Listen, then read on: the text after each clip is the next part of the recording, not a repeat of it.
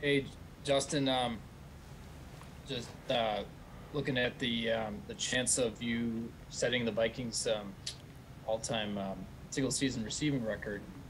Just I'm just wondering if that feels like could come with an asterisk with the 17th game, or what you think of the sort of extra chance to you know finish with bigger numbers.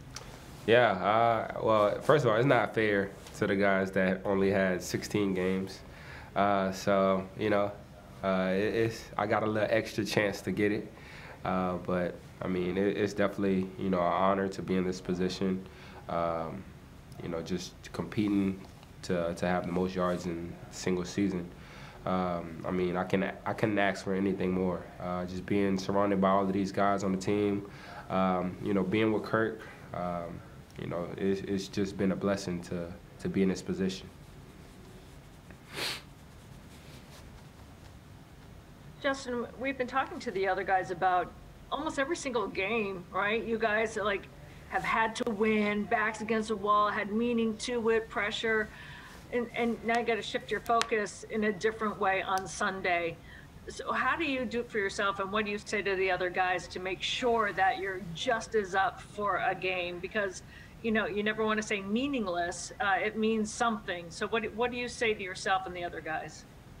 I tell myself this every game to keep performing at my highest. I don't want to ever put out bad film. I don't want to ever, go on the field and not put my 100% out there. I know my teammates are going to be putting their 100% out, and I don't want to be shorting them. So I'm definitely going to go out there ready to play with that mindset, just like any other game.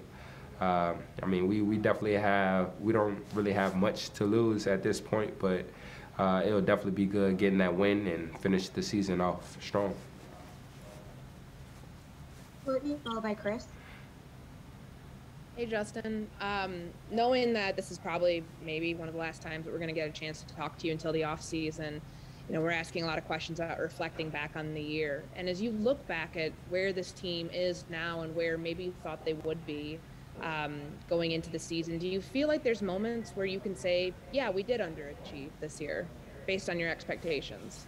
Very. According to the games that we lost, we should be in the playoffs right now. We should have one of the best records in the league. So, we only shot ourselves in the foot. We only hurt ourselves. Not finishing the game, not coming out with energy. Just little things to not put us up on that scoreboard. And that's the tough thing about it. And we're 1-2 games away from being in the playoffs and competing. So we're the only ones to blame. We can't blame anybody else. But that just goes to show you that the talent that we have on this team. We just all got to come together, execute as one team, and play as one team.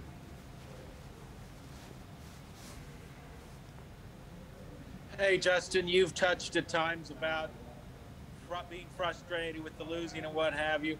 How crazy is it that in 2 years now with the Vikings, you guys have never been over 500 at any point in the last 2 years? How frustrating has that been for you personally, coming from such winning success at LSU? Yeah, it's definitely tough. Not being in the playoffs, not winning more than we lost. So, there's so many things that could happen, that could change for us to either be in the playoffs or have a winning season. So, we just got to find a way to change it around. Everybody got to be on the same page. We all got to have that same goal, is to reach that Super Bowl and win it. So until then, we just gotta find that spark, find that way to win. And you use that frustration to kind of, drive you during the off season, knowing how tough it's been to be out of the playoffs and all that. Can that help motivate you and drive you during the off season? It should motivate everybody. It should motivate everybody to get better, to be better, and to come back next year, with a different mindset. Because, if you travel throughout our season, if you watch all of our games, we should not have the record that we should have. You know, we've been in so many close games.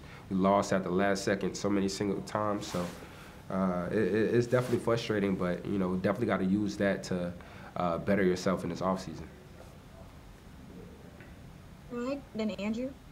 Hey Justin, Patrick mentioned he thought the excuse me, the defense was about to like break through at Carolina and going forward, and then he got hurt, and then Neil got hurt, and I was just curious if you thought the offense was finally going to click through and be able to get exactly what it needed on a consistent basis.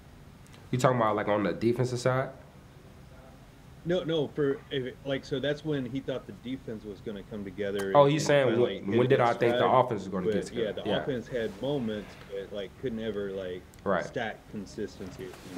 Yeah, I mean that's the thing that we have to work on. You know, we got to come every single game ready to play.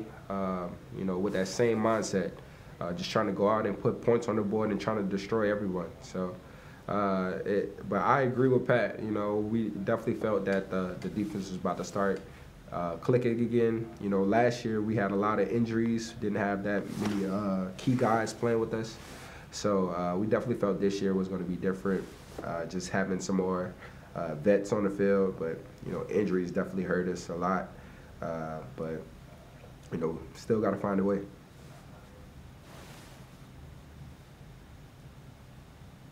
Hey, Justin, we've heard coaches and players say we can't worry about the speculation about, you know, the future of this franchise, what direction it's headed, all that stuff. But how curious of an observer are you going to be this offseason, just seeing kind of what happens, not just maybe here, but certainly around the league as things change? Yeah, I mean, at the end of the day, all I can do is just focus on me, focus on what I have to improve on, focus on the things that I felt that I was weak at this year. So. I mean, I'm only going to better myself, you know. I'm going to, you know, meet up with those people around the league, try to learn new things, trying to, you know, advance my level, my game to the next level. But, you know, I'm excited. You know, COVID is no more, well, I ain't going to say no more COVID, but, you know, less COVID than it was last year. But I'm excited to meet new people and learn new things. Last one with Obi. Justin, clearly you're a team-first guy. You've mentioned team goals, but Randy Moss said at the beginning of the season, I asked him, I said, what's the challenge for a guy going into his second year? And he said, can you do it again? And this year you have more yards, more touchdowns.